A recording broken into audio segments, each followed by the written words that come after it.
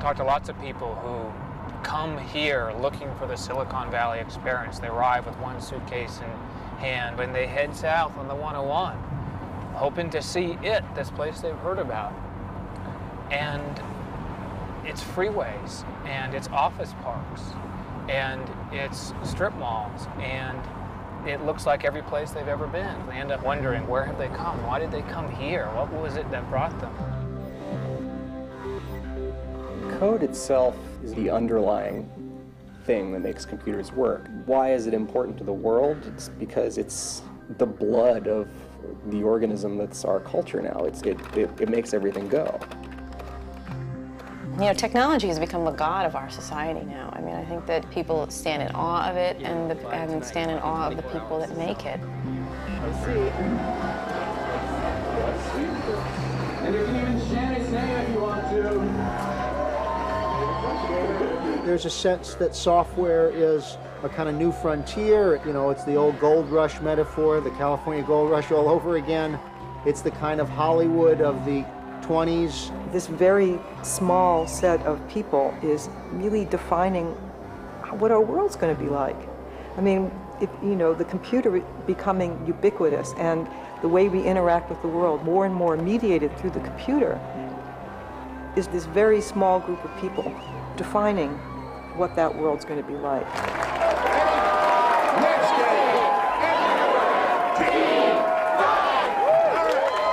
Less than 3 years ago, a small team of engineers at Netscape Communications created software that made surfing the internet easy, and in the process, changed the face of computing. On this day, however, the company is in big trouble, driven to the ground by its rival and software colossus, Microsoft. Only a radical strategy will help save it. Let's hear a little Mozilla! Mozilla! Mozilla! Mozilla! Netscape is giving away its source code to programmers outside the company. The source code is the secret formula for browsing the web. The code is named Mozilla, and if widely adapted, it will make Netscape's code the internet standard, drawing users to its other products and restoring the company's sagging fortunes. Our story focuses on a team of engineers who will come together in this building. Over the course of the next year, they will turn their lives inside out to create Mozilla and battle a giant competitor to save their company and shape the future of computing.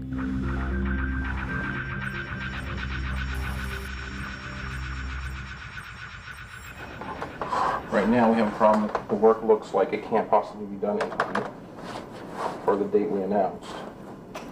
So we're just trying to drill down on how doomed we are. And sometimes the only way to do that is to get everybody in a room and stare each other in the eyes. We said we're giving you Netscape Communicator on 331. So if we're not giving them Netscape Communicator on 331, we need a way to address that. We can't do anything about it right now, and we're working to rectify that. The goal is to get Mozilla to developers by March 31st, a few short weeks from now. It is one of the most ambitious schedules in the company's history. It's a joke. I think we've been very explicit about it. When you make a mistake, correct it as soon as you can. That's all you can do. We've now timed out on my imaginary allotted time for this discussion.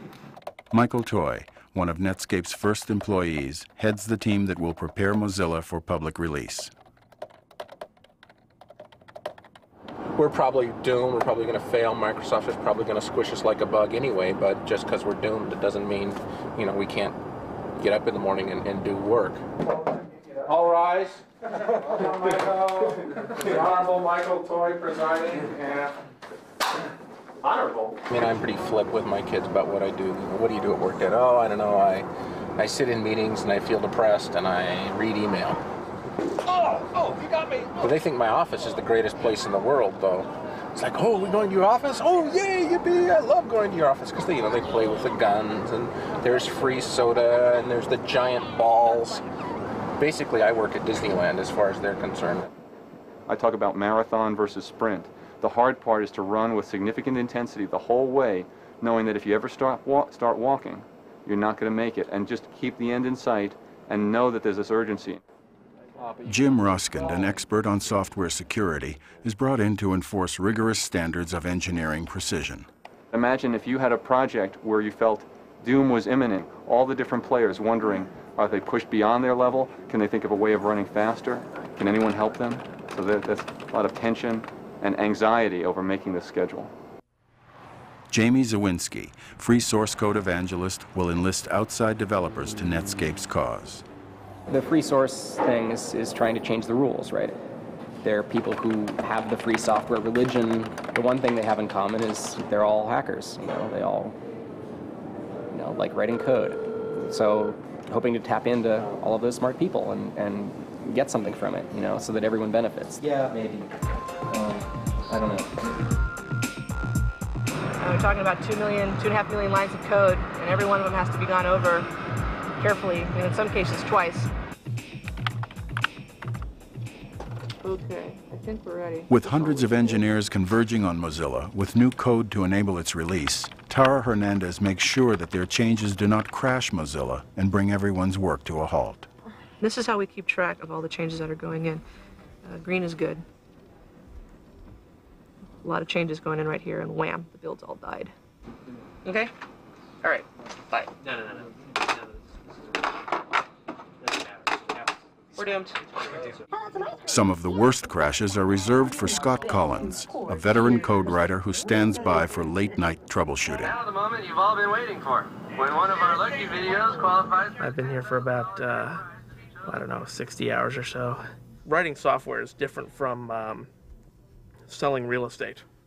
Selling real estate, you sell to people, the people are asleep at night. When they go to sleep, you have to stop selling real estate. Computers never sleep. We're in the finals. We're gonna win $10,000. You can see my cube is decked out a little bit better than other people's.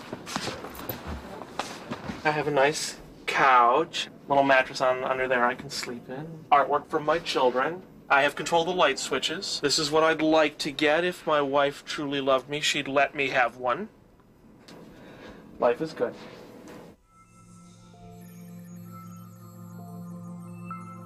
Okay. Okay. All right, there are a ton of bugs on here that people just aren't doing anything about.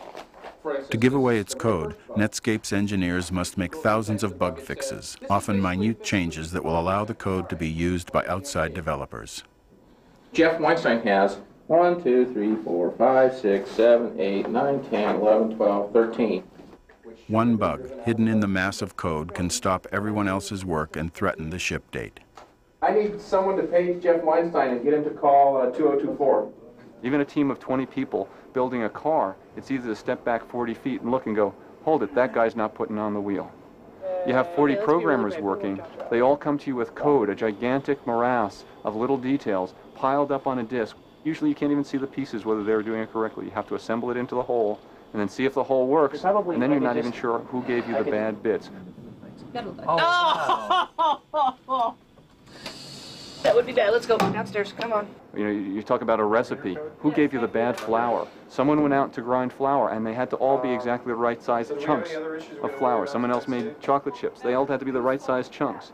You can't figure it out until you put it all together. You hand it out, and people go, I don't like the way this tastes.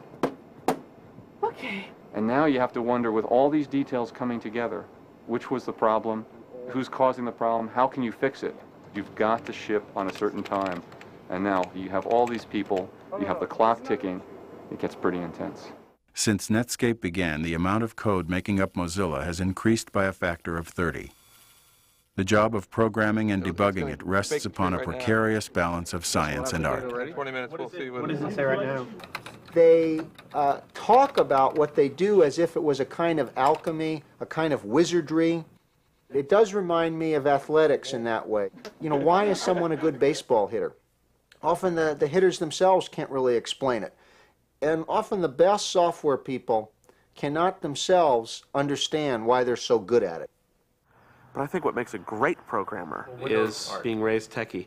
My particular team at Netscape, I think we all grew up techie. We all grew up with computers around us somewhere so that we were exposed to them before we became adults, if any of us are really adults. Jim's the most grown-up of us. A lot of my childhood from roughly age 6 to age 17 was around here. Life was just a nightmare. This was a very, very scary place. The 2 school wasn't too bad, but it meant that get to work on puzzles and problems. All of the puzzling is math, and that puzzling is the exact same feeling, the exact same problem that you go through when you're programming. When I was young, it'd be building with erector sets and Lego. Now, the structures that you build are in software. My mom is a first-class geek, too. And so I have the unique experience of being able to shop with my mom, because she's a director of really important stuff at Sun. At Netscape, one of the code words for is the average person going to be able to use the software is, well, can my mom use it? It's like, well, yeah, my mom can use it. My mom can write optimizing compilers. By the time I was 12 years old, I was making $50 an hour programming computers. People say, what should I be? Should I grow up to be I say computer programmer.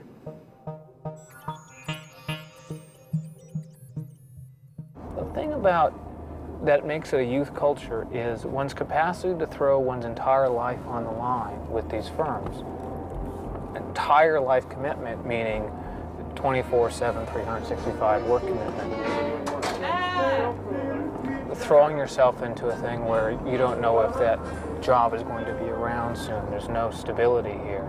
So it's very kind of a weird irony that the very people who are inventing the future can't see their own future. This is a monk-like existence. There are very few women in these societies. These are male societies. They are secret societies. They function very much like the Masons or some street gang. Evil! Evil! Evil man. Why am I an evil man? Did you not receive mail saying, if you have a Source 331 bug, you will be in here at 1:30? I thought it was 2:30. Now you're evil and stupid. You know what? I'm actually just in a different time zone. I thought stupidity was an excuse, though. A lot of people at Netscape don't get out much because they're at work all the time, but most people's social interaction, I would expect, revolves around work, just because so many people spend so much of their time at work. Hey, Chris, it's Tara. How much do you love me? They've been saying the issue. Good. What do you know about like the threading stuff, calls into JavaScript and Java and XFB? Has Gordon been talking to you? All we have left to hold on to really is the workplace. I mean, it is the modern village. People get to know your history. They shrug at your bad jokes. There's a kind of familiarity that and continuity that we don't have elsewhere. Paul, we're going to go out in a while and get something to eat and do stupid things. You interested? Sure. Right. Okay, purpose of this meeting is not to beat up people. The purpose of this meeting is to make sure that as a company we are incredibly focused on getting the bug count to 0. We've been moderately focused up until now. We need to be deadly focused from here on in. Okay, Jeff Weinstein. Is he in this room? He is not. He is not in this room. Did not check in this weekend. True or false? He did not check in this weekend. He did not answer his mail, and he hasn't answered his phone yet either. His locator shows he's with the rest of the colonists. I mean, the old saying is that trying to manage programmers is like trying to herd cats. You know, you want them to be cats, I mean, if you like cats, I mean, because you want what's unique about that creature, but they really don't all like to go in the same direction. Where the hell does Weinstein sit, actually? In less than 4 years, Netscape has grown from a handful of people to over 2,000, and sometimes locating a programmer becomes yet another obstacle for the browser team to overcome. I'd say he's not in there. That would be my guess, straight out. He's not there. When's the last time he was in here? This afternoon? Okay. So Tara and I are ready to take a hit out on him. Okay. Well, if you see him when he comes back, tell him to panic and run around, and we're like doomed on Mac right now because the person who's working on Mac is like waiting for data, right? You should go around and get like every person in the company saying doomed.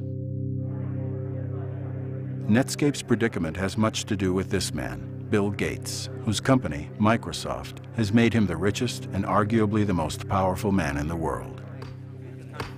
All right, if we could have order, we'd like to begin. Viewing Netscape's browser as a potential threat to his computing empire, Gates has moved swiftly, making his own browser free, and Netscape claims also engaging in unfair business practices to take away its customers. But we need to explore today whether you and your company have crossed the line. Or, on the other hand, whether this is just the carping of disgruntled rivals. Netscape CEO Jim Barksdale argues his company's case before the Senate. And certainly nobody here on this panel is a greater admirer of Mr. Gates or his company than I am. But we do ask that Microsoft be held accountable for some of their actions, actions that intimidate PC OEM manufacturers to use their products and exclusionary practices that prevent them from using my products. Not all companies succeed. Some fail to embrace change. This is the way technology in the free market works.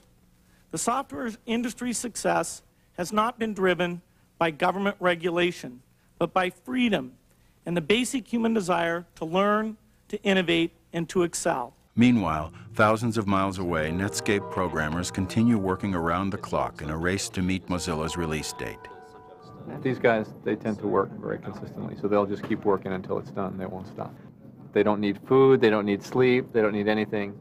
Okay, they take pay, but you know, that's A while ago, some people from Harvard came and said, well, how do you develop software? We're writing a book. And I talked about all the things that I thought were really important, and they were just, it felt to me like they were shaking their heads going, oh, gee, he doesn't know about Principle 7, and oh, he doesn't know about Principle 22. And in some ways, they're right. I really haven't got a clue, right? I really like to err on the side of every day we wake up in the morning and say, based on what I know today, what's the best way to get to where we all want to go? I personally, or me and you three of us, do not have time to read all 2 million lines of source code to see that there are no remaining problems. We're going over here, zeroing in on Jeff Weinstein. With March 31st only days away, the team can't proceed until Jeff Weinstein, an expert on some of Netscape's most arcane code, finds time to complete the bug fixes on his list. How you doing? Okay. All right, well, you're officially the most doomed individual in the company, sir. This one I can close, same with this one. Yeah, a bunch of these. Hopefully I'll get most of it done tonight. his goal. He was just going to stay all night, and he was going to get it all done. The good news is actually, I think by about, I'm not sure if it was 9 or 11 o'clock at night, he actually was completely done. Reaching a critical milestone is cause for celebration. I have one bug left, and it's the really, really hard one, but I'm Don't working make me kill you. Close before 3:30. I will close it before 3:30. It'll be good. The bug count is small. There are some bugs that are not currently closed, but most of them are like piddly little annoying things that... Some of it's stuck!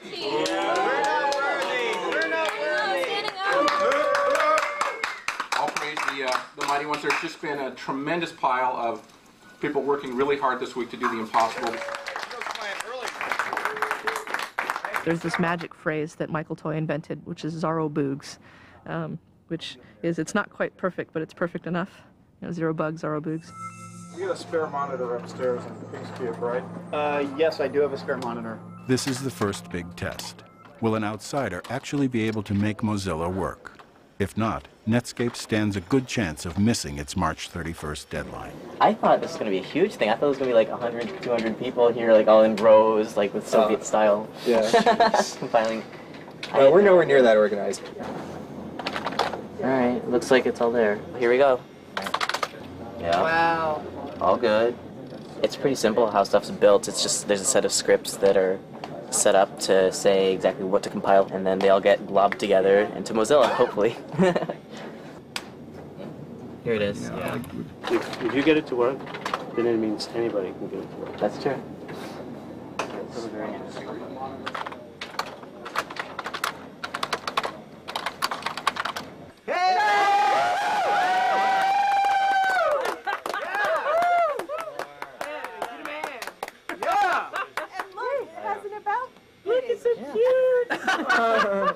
Oh. Ooh, that was pretty. Yeah, it's... No, I don't think it's working. Well, go to the... Whoa. You crashed it. Elf, shop of food. It's actually going really well. I didn't think we'd actually get somebody to build this quickly. We had to do one small adjustment, and it worked. With the source almost ready to ship, Netscape must explain the significance of Mozilla to the press. Basically, what we want to do is we want to give them a little bit of the history, And then we want to go into what's actually going to happen tomorrow. The other important takeaway then too from this is that this is a really exciting, cool thing. Good afternoon, Forrester. Hi, Stan Dolberg and Eric Brown, please. 1 second. Leave your voicemail for Stan Dolberg. I'll transfer you now. Good afternoon, Forrester. Hi, this is Maggie Young calling from Netscape, and I have a scheduled conference call with Stan Dolberg and Eric Brown, and I just got Stan's voicemail. Netscape hopes the press will greet Mozilla with the same enthusiasm it had for the company in its early days. At 11 a.m. this morning, Netscape stock went public and Wall Street went bonkers. Initially offered at a price of $28 a share, Netscape shot up to $72 within minutes. The stock is bid up at extraordinary levels in the first couple of really days and weeks of its introduction. It is the biggest initial public offering in basically Wall Street history. Good afternoon, Forrester. Hi, this is Josh Walker. Today, less than 3 years after its record-breaking IPO, however, Netscape's story generates a different response. Are you there? Yep. As you know, tomorrow is March 31st. Yep. So that means source code will be made available to the developer community, and we thought we would just catch you up to speed and walk you through that and see if you had some questions. Either I'm brain dead or it takes a lot of effort to communicate. And so I'm concerned that while you all know what it means, I'm not confident that it's coming across to the press. Right, I think those are good points. By opening up the source code, we basically extend our developer community from those folks that are inside of Netscape to hundreds of thousands of developers outside of Netscape. Yep. So it's no longer Netscape versus Microsoft, it's Netscape and all of the Netscape, virtual community. I think there is a belief that Netscape doesn't have a position to continue to compete with Microsoft in the browser front, and that in essence you've given up on the browser position. This was a lot more smooth than I had originally anticipated, really. I'm still waiting for the major bump in the road that's going to happen sometime between now and tomorrow afternoon. In software development, there's always a bump in the road. We just want to hear the Apple story. I'm sure you do. They just can't quite get themselves comfortable with the patent grant or with whatever we tried to do to fix it for them. What patent? So the last thing back out of their lawyer was, gee, I don't know that we get enough protection. Mozilla has a small piece of code from Apple that has not been cleared for public license. Okay, we have to escalate. Hi, this is Mark Andreessen. I called a few minutes ago Oh, my wife. and left a message.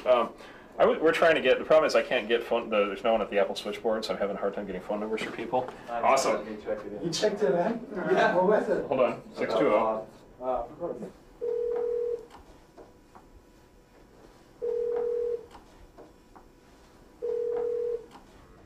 In order to ship Mozilla the next morning, Scott Collins is called in to replace Apple's code with his own invention. And theoretically, we believe this is possible.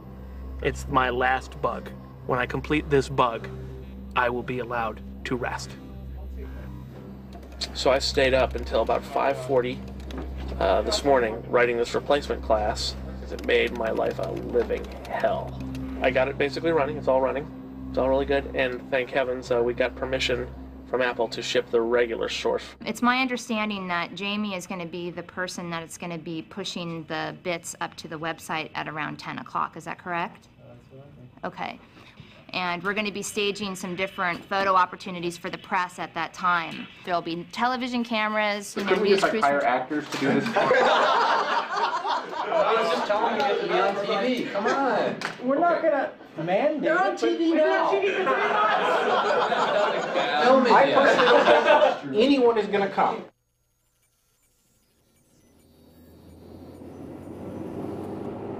One way to learn to run a marathon is put a person out 26 miles into the desert and say, that there's this bomb on your back that's going to go off in a certain length of time if you don't get into the town. Well, that'll motivate you to get in, but there's a certain chance that you'll be blown up. What time is it? Yeah, it's 5 to 10. Woo! So. Going to be late. Hurry up. And welcome everybody to the conference call. Thanks for joining us this morning.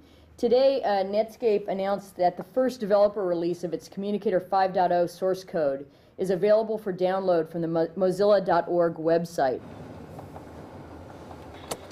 And you know where TAR is, right? It's second floor? Yeah, it's the first floor, like way on the other side. And then today, on the end of March, as we announced, we are pushing the code out to the web, as they say, and we're delighted to be part of it, and we're very excited to see what happens. The good news is the marathoner is now coming into town with that bomb on his back, and it looks like he's going to make it.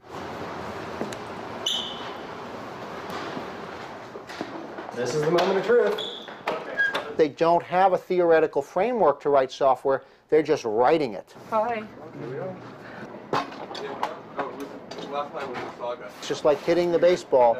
If their code gets a home run, nobody's asking questions. Well, this doesn't make sense, or why do you do that? Why does it work? Nobody cares why it works. You're not noticing anything either.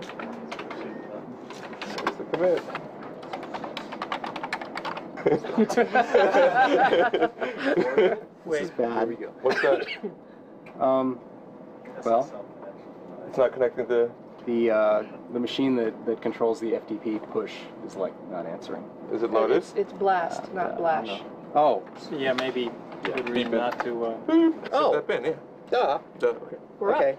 Yay. It's super. Mac's there. Unix is there. Windows is there. We're done. We're done. It's up. We're done.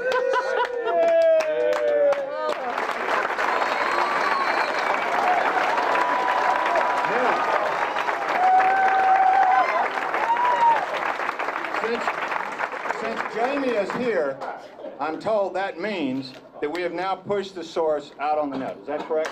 Actually, we decided not to.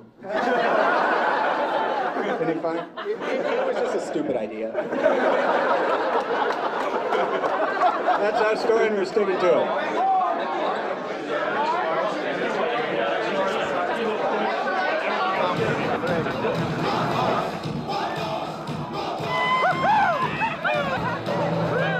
For a moment, everyone at Netscape takes a breather. I think it's going to work out. In the first hours of its release, the source code is downloaded thousands of times. But the number of downloads is no guarantee that Netscape will receive enough valuable contributions to help the company reverse its slide. He's known as Pavlov to me. He's Pavlov at Pavlov.net. On IRC, he's Pavlov or Pav or Pav sleeping or Pav tired up too late. And without him, I think we'd be months behind. Netscape's notoriety draws code writers from around the world willing to work on Mozilla without pay. One such contributor comes from rural Georgia. I have been amazed over the last 2 or 3 years when, especially his mother would come tell me, well, so-and-so called from maybe New York, and they were coming to Atlanta, and they wanted to talk to Stuart or see him, and they were going to go down and have lunch. Well, I'd say, who is this person from New York? And then all of a sudden, well, he's been working with Stuart on some programming issues for a year or so, and he wanted to come down and meet. He said, well, did you tell him you're only 16? I had no idea. And that's great. That's a wonderful thing because he's contributing. It doesn't matter that he's young. We're in the place we call the cave. We just shut the door, and this is where he does whatever he does. It is flabbergasting to think that your child has done something for this worldwide company instead of his homework. I went and looked back at the older code, and I was really frightened by how incredibly messy and just awful the code looked. It would have taken you years to try and figure out what it was doing, so we basically did it from scratch. Pretty much I'm providing the code that makes the browser show everything faster and more efficiently than it used to. His keyboarding is almost just like talking. It's just an expression. He can express himself that way, and it's just totally unconscious almost, just a part of how he communicates. In the past, free code contributions helped build the internet. How a commercial enterprise will benefit from free code remains a big question. Well, it's certainly my hope that the enormous amount of new people that no one company could afford to have working on any product now contributing to the Netscape Navigator Communicator, will make a significant difference in the improvement of the product. How that works against any competitor remains to be seen.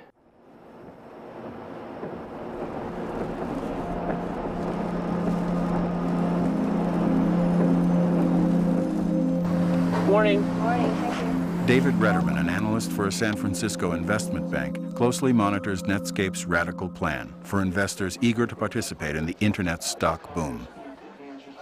The market is really kind of a voting machine. It's voting, yes, I believe that vision statement. Yes, I believe that's going to result in product sales. Yes, that's going to drive earnings up, and you know, stocks should trade accordingly.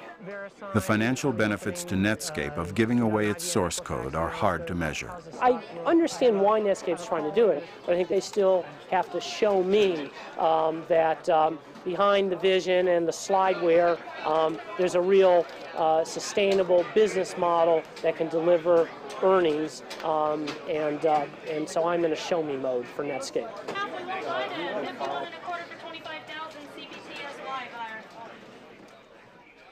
Now, my job will be 3 times as hard as it was yesterday. It was already 10 times harder than it needed to be, right?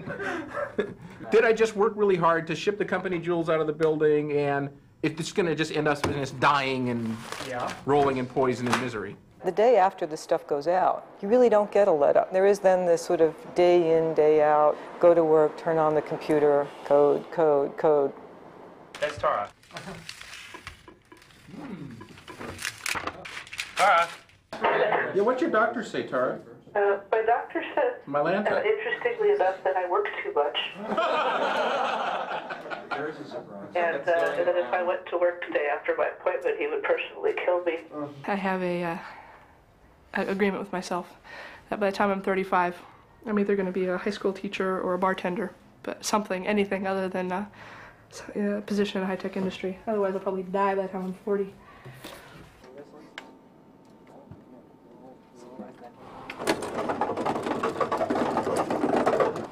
Now that I'm an old guy, I've kind of been around the block a couple times, and you can go from realizing this just never stops, does it?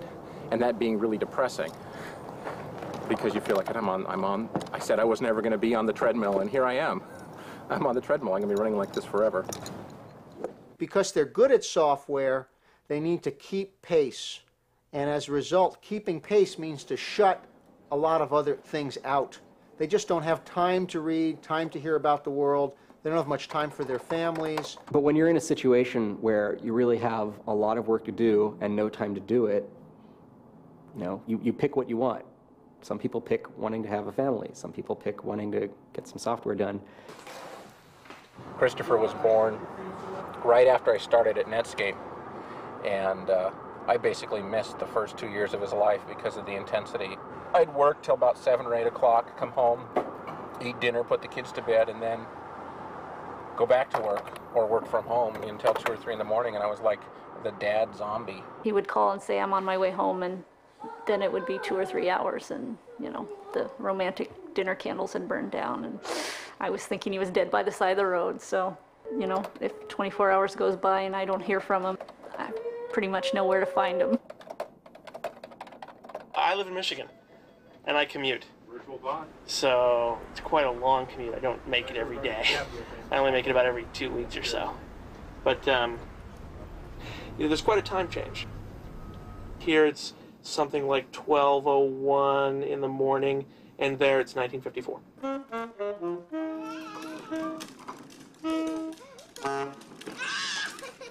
The motivation for moving back here is I wanted to get into a community, put roots down, and feel settled. And life is just different out there. It really is. I mean, here people work at a car factory or whatever, and they're 30 years and out.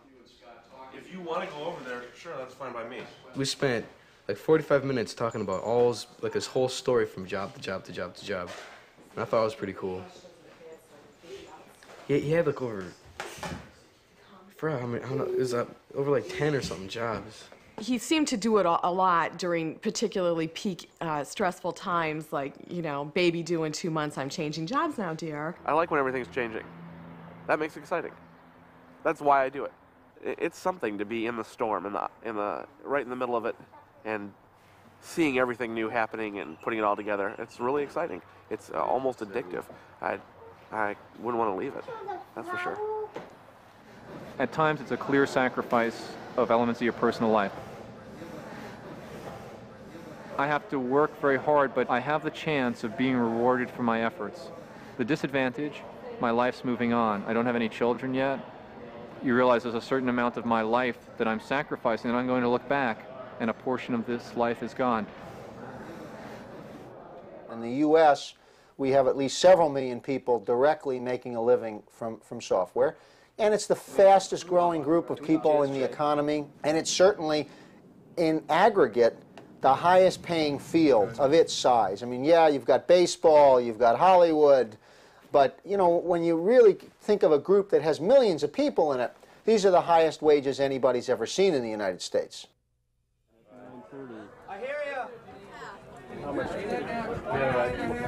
The opportunity to win big for code writers is very real. In fact, that, if you will, jackpot opportunity is reflected here on a Wall Street trading desk.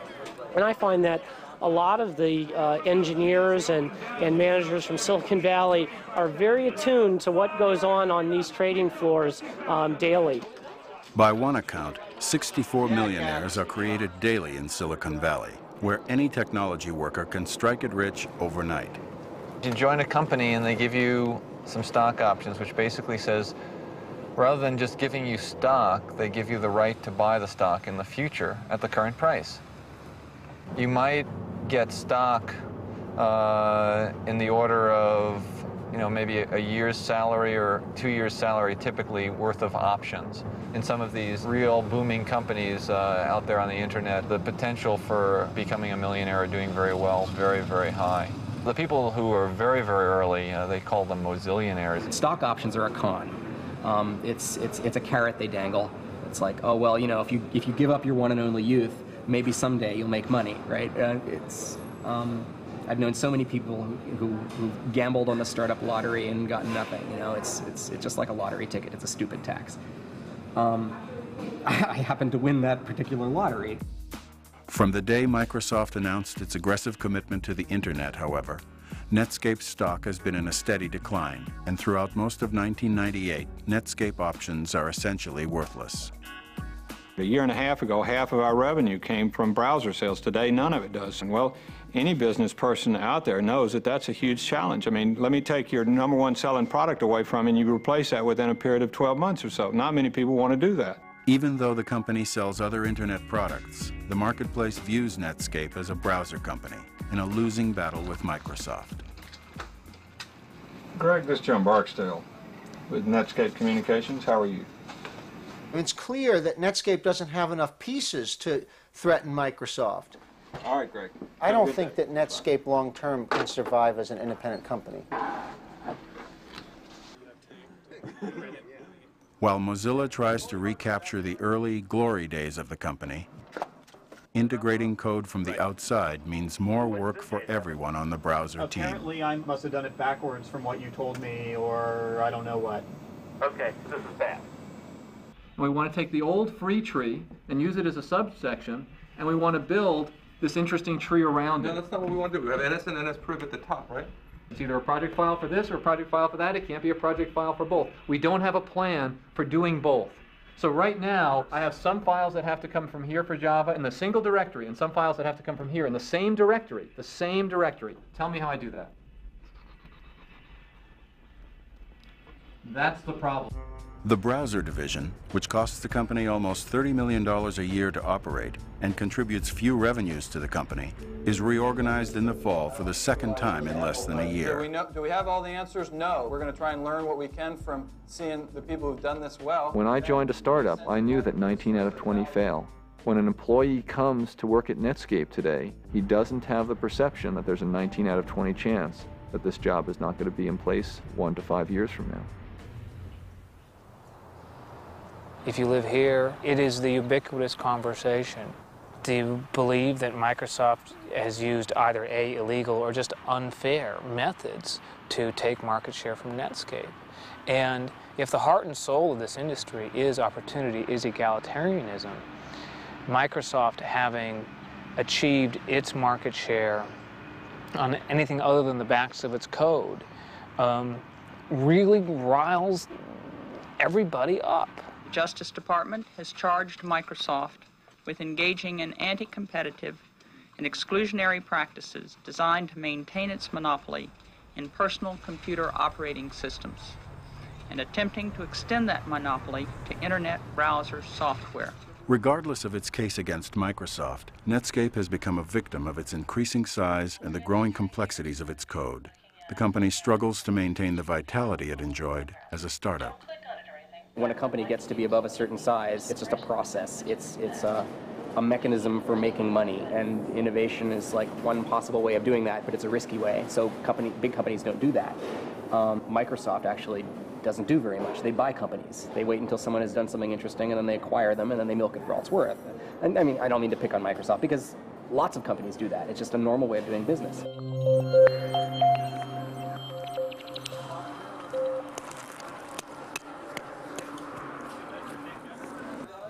We're on our way over to the Flint Center now. We're going to have an all-hands meeting. Jim Barksdale has moved up the all-hands meeting by roughly about a week. We've just announced quarterly results, and now this major change in direction. Well, in case you hadn't read the newspapers, we have, as of 1:30 this morning, concluded negotiations and agreed to sell our company to AOL of Dulles, Virginia.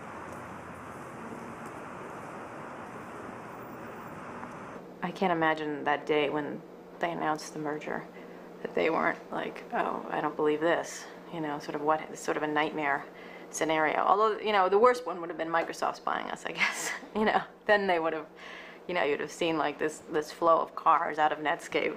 6 months ago, they were insulting AOL's technology. You know, it was a service for idiots. Congratulations, Skippy. You've got mail. Netscape was not unusual in the way they felt about AOL in Silicon Valley. I mean, it's very clear that nobody had any respect for the company. One of them at Netscape called Steve Case a soap salesman because he used to work at Procter & Gamble. The soap salesman bought them. The quote that came out of this article was Netscape, something along the lines of, "Live fast, died young, and left a tired corpse." And I don't know that I agree with that. I don't think Netscape's done yet. They bought us because they like us, they like what we do, and they don't want to disturb that formula. So their plan is to not damage us in any way. There had been a lot of speculation out on the net, you know, in the free software community, like, oh, well, this is it, you know, it's all over now, AOL is just going to screw everything up. So I wrote this thing that I put on the Mozilla.org site that laid out the worst case scenario. Like, well, okay, even if everything goes wrong, it's still not as bad as you're saying it is, because the nature of what Netscape did meant that the code belongs to the community now. A few days later, I got email from Steve Case saying, we think what you're doing is a great thing, and it's part of the reason we bought the company, and we plan to keep it going that way. So as far as Mozilla.org and Netscape and AOL's contribution to the open source movement goes, he says it's going to continue. The merger with AOL creates a windfall for shareholders that will give Netscape employees the chance to cash out and move on, causing speculation in the national media about AOL's ability to retain Netscape's key people. And already I hear, you know, the AOL people have come into Netscape and said, you know, this is the AOL way. Well, it's not going to work at Netscape. It's got to be the Netscape way with help from AOL. I suspect some of them will leave. You know, they don't want to be part of AOL. Some people just like the startup mentality, and those that want to sort of be part of a juggernaut are going to stay and be part of the juggernaut. I've been at Netscape for 3.5 years, and it feels like forever. AOL's focus and Netscape's growing focus has been marketing and advertising and all that stuff, and that's not nearly as interesting to someone who's sort of a techno-fetishist. You know, I'm switching jobs, I'm selling my house, I'm moving, switching towns. dad's life for startup land. I'm still young and stupid, as I like to put it, so I can get away with doing stuff like that. A year and a half ago, so Tara comes to me. She says, I want to be a manager so bad that I can taste it. So we finally said, all right, you get to be a manager. And like within a week, she said, why did you ever let me do this? And Tara's turned out to be like one of the Netscape's greatest managers. So here's to Tara, the release team manager. Tara leaves Netscape for an e-commerce startup, missing out on a big jump in the value of her stock options in hopes of a bigger payout at her new company. Free Mozilla! Yes, Mozilla! Free the source!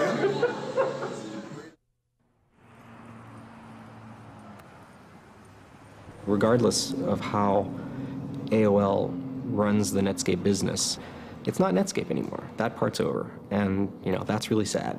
I wish Netscape could have gone it on their own. Frustrated by what he perceives as a lack of commitment to open source development, Jamie quits Netscape 1 year to the day he helped give away Mozilla.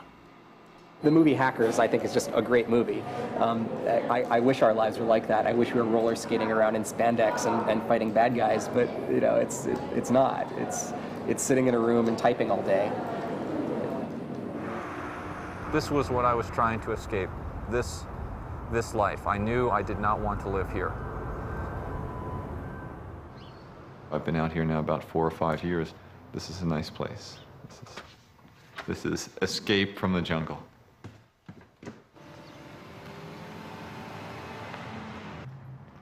Jim Roskind is promoted to Netscape's highest engineering rank. Last night I was here at 4 in the morning, and this isn't even in the middle of a critical push, but it's almost like an addiction, an adrenaline rush, a going for perfection, a pushing.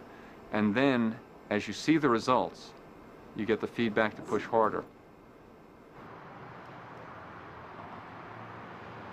I really shouldn't comment on this since I'm just as foolish as everyone else, but I'll just go ahead and do it while admitting that I'm foolish. There's just a tremendous quest for material wealth here. It's like the gold rush all over again. This is going to be the playhouse, and then this will be like a front porch with maybe little flowers and stuff, so it'll be like a cute little house.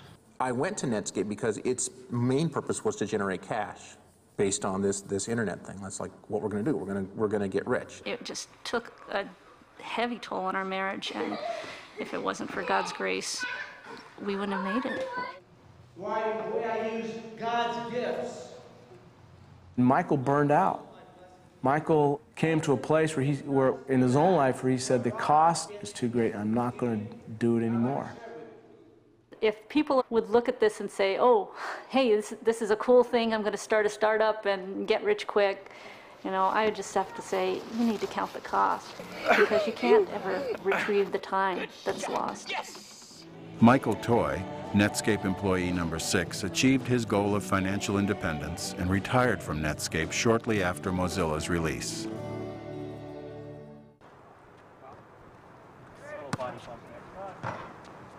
In the Valley, if you've stayed someplace longer than about 3 years, people wonder what's going on. Why can't you get another job? What's wrong with you? If you're a programmer, you pretty much change jobs about every 2 years or so. It's like ants, worker ants. They send a group out to do something.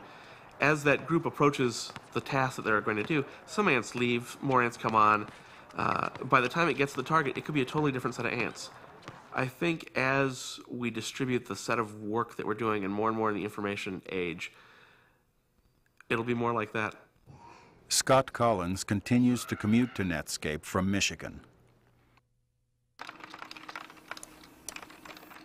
There's a lot of pressure right now to complete our product on time. Sort of weighed in with the ridiculous acrobatics the stock is doing. We were a $20 company. As of this moment, our stock is like $172. So it's hard to be depressed about the amount of work you have to do when every other cube holds a millionaire. When the deal with AOL closes in the spring of 1999, the value of Netscape's stock more than doubles since the merger's announcement. Netscape married right. They hitched their fortunes to AOL when the transaction was announced. the implied valuation was about $4.2 billion. When the transaction was completed, the transaction was valued at $10 billion. So in effect, about $5.5 or $6 billion of net worth was created. So I think it was the very clever deal making of Netscape management that kept them in the game much longer, and Netscape shareholders benefited quite considerably.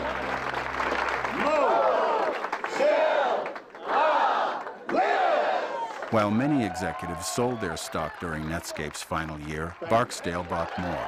And after the merger, he swapped his shares for more than $500 million of AOL stock. Another young man comes west to seek his fortune on technology's new frontier. I'm a little bit nervous going into this interview because I'm not entirely sure what to expect. It's a long way away, 3,000 miles, a long way for your child to be, but this is a place where there's a lot going on that he's very interested in, and I think has some talents in this area.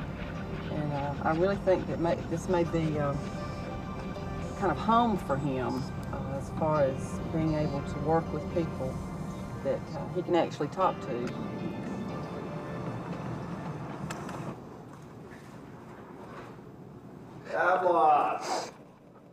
Hey. See you again. Good to see you. What I want to know is what you want to do. I mean, what your goals are for the next couple of years. My goal right now is I want to see the Unix version faster than the Windows version. Once we pull that off, then, we'll see, but that's my goal.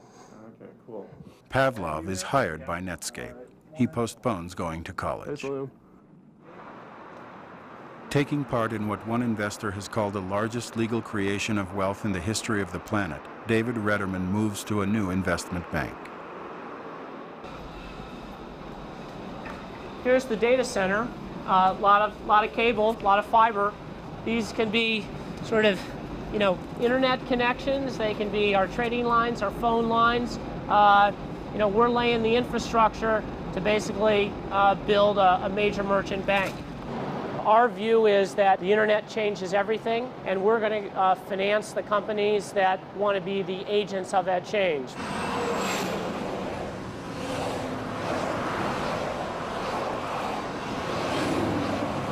Look at this intersection. We've got a bank here. In 2 years, this may not be here. Why not bank online? Gap's website is one of the most successful commerce websites on the market. I don't even know why Gap's renovating this store. Why aren't they investing more in their website? I don't know what this intersection may look like 2 years from now. When I started, people didn't know what HTML was, what the World Wide Web was, and all of a sudden, the power of the internet that had been there for years was available to everybody in an easy way, point and click, the universal language. It's like Fantasia, when Mickey is standing over the book that's open on the mountain and he's looking in to see what to do, and he does something. He doesn't really know what he does, but it makes something happen. And of course, that thing gets out of control and keeps going. You don't know why it works. You don't know how it works. You just push a button and it works. We're at the beginning of an industry, and who knows where that industry is going to go. This could all turn into television again. It could be controlled by a small number of companies who decide what we see and hear, and there's a lot of precedent for that. I'm just laying down the tracks, and there are these trains zooming by me. And there's no way I'd want to say that it's a bad thing to have these trains fly by.